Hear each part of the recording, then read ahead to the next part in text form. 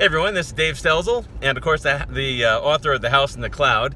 And I wanted to make this video in my car. I'm actually on my way to an appointment, but this message is so urgent that I didn't want to wait.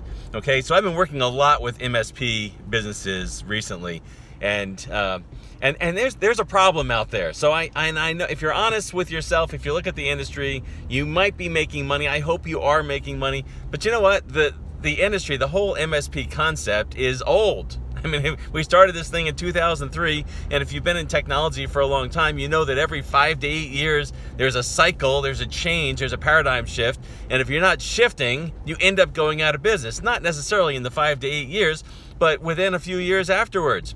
So if you look at the MSP business today, most companies that have recurring revenue and have substantial recurring revenue are flat, meaning they're not really growing anymore. And there's a lot of companies that you're going to run into at distributor conferences and partner summits and all that sort of stuff that are going to tell you that they're, X millions of dollars and it's 3 or 4 times the size of your company, and they're going to tell you how they built it, and you're going to be, like, wow, how can I do that?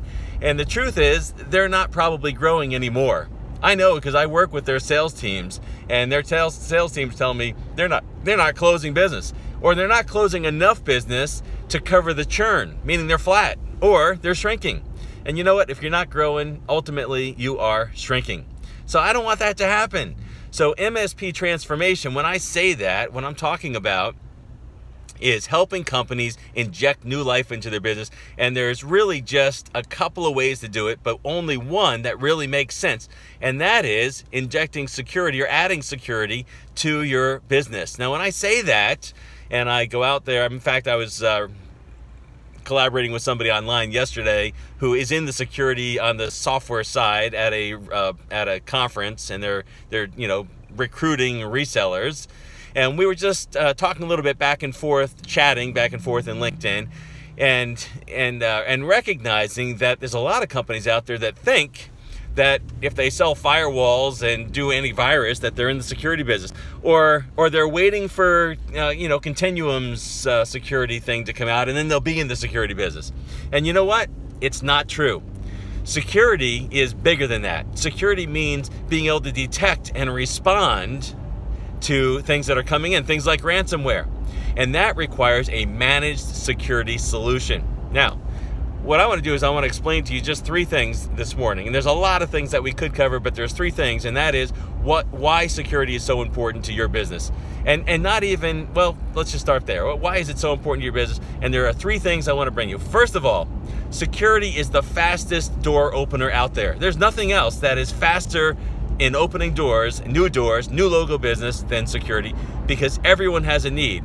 Now, that doesn't mean that all your prospects out there know they need security. It just means that there's an opportunity right now, given all the trends and everything, to do some education that's going to open doors. And I know it does, because we're doing it all the time with Lunch and Learns. You just have to have the right marketing approach. But if you get that down, it is not hard to get an audience if you're talking about security trends. Again, not product, but security trends.